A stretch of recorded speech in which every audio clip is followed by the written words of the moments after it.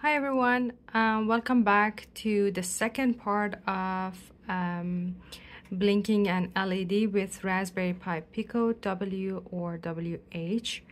So if you look at my previous video, I explained the hardware for the circuit, where we basically set up the messier version of this board.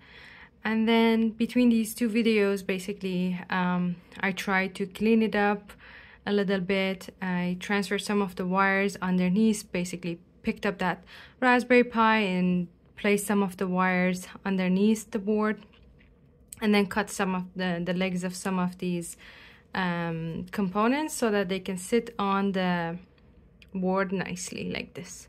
Okay, so right now what we're gonna do is to power up this Raspberry Pi, and this is the LED that is going to show us if the board is powered up or not, and this is the LED that we are going to later try to blink it, right? And then you can see, as I explained before, basically this is the USB cable that is going to power this Raspberry Pi up. So as soon as we connect this the other side of it to a USB port of a computer, basically you should see the LED, the green LED come on, basically turn on. Okay, so this is what happens, right? So it shows that our Raspberry Pi is powered on.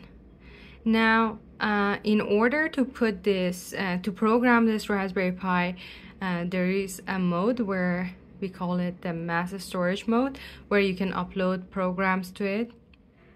In this second part, we are going to use Arduino, the base of which is C++, to basically write the program for this function that we want.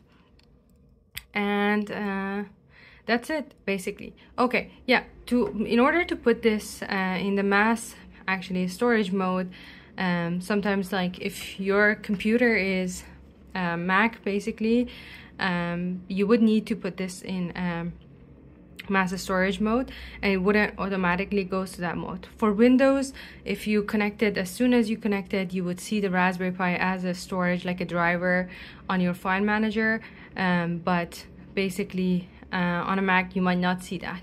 And what you can do, the way you can put that, is that you would press this reset button here, and then this is the boot still button. You would press it, release it, and then release this one.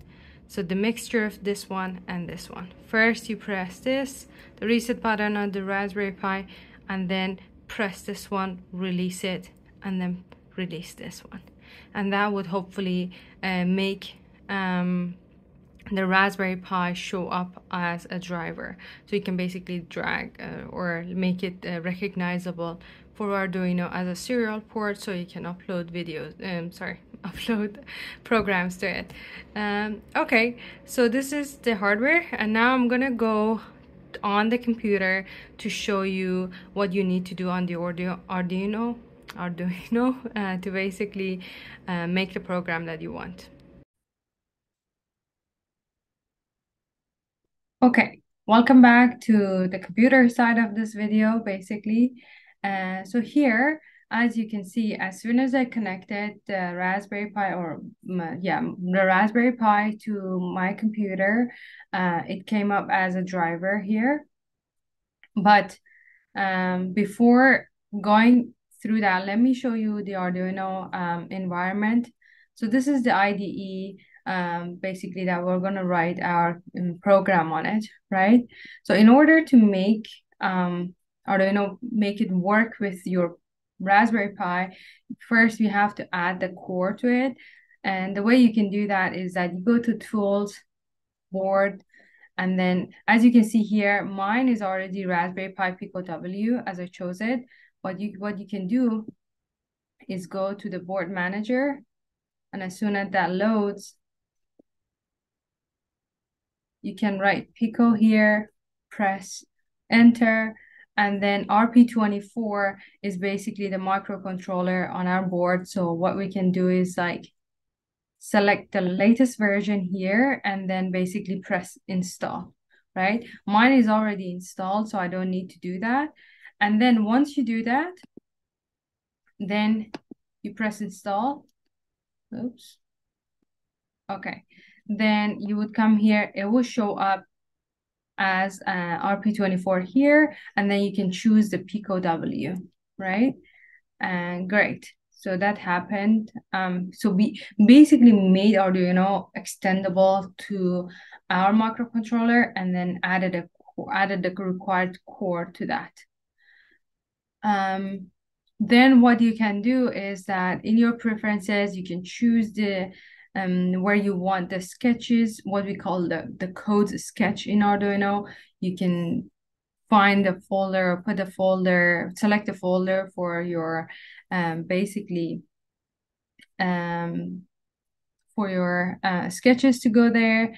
And then you can basically, another option that is useful is like show verbose output during compilation or upload. And then that would show you kind of like how much memory you're using and stuff like that. So that's another useful one. So in order for this to happen, basically, to take effect, you need to close Arduino, open it again, right? So remember to do that. And then now that our computer recognized the Raspberry Pi as a storage, what we are going to do is try to write a program to it, right? And now first we have to see if the port has been recognized, right? So right now, if you go to tools and then choose port, since the Raspberry Pi is connected to the computer using a serial port, this should be activated, right? Meaning that Arduino recognized this Raspberry Pi connected to the serial port. But mine is actually not active, right? You can see it is gray. So that means it's not recognizing it. And basically, the reason for that is that if I go to Device Manager here and look at my other devices here, RP2 boot, that one, the driver for it is not installed properly. And this happens for Windows. For Mac, basically, this shouldn't happen. As soon as you put the Raspberry Pi in the mass storage mode, you would be able to see tools port, and then you go to the serial port, right? But for now, this is not recognized. And then if you go to the Raspberry Pi, how to get started, it will tell you like where to download the driver for basically to download the driver for the Raspberry Pi. So you can go to this website, Zadig, akeo.ie. And then basically Windows, based on your Windows version, try to download it. And I already downloaded it. So right now I'm trying to install the driver. So says one device found, all good. Now if you go to USB, device manager, then we would see that now it's coming to it's showing up as a port. So this is good. Before it wasn't, it was going to other devices with unknown driver, but now the RP2 boot is showing up at COM7 as a serial port. Okay, perfect. I don't know why it's doing that, so let's leave it. Then we go to tools, port, choose the port that we want to upload. COM7 actually shows up here, and then we can choose it as our port. So right now we chose the port, we chose everything else, and then the port as well is showing up here. Perfect. So now in order for this to take effect, we have to close it and then open it again.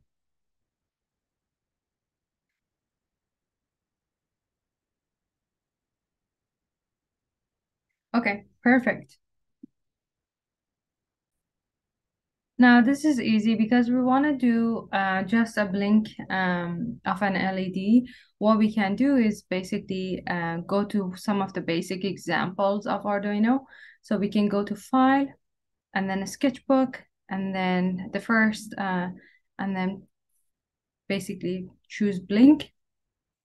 And then for blink, basically this is what shows up. So we are defining the pin number and then the pin mode. And basically this is just a loop that is going to keep running. Press this one to upload it before the Now, while this is compiling and uploading, you can see these basically outputs being shown here.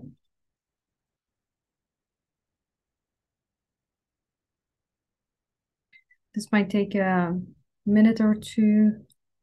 Right now, basically we uploaded our program to the Arduino or our sketch.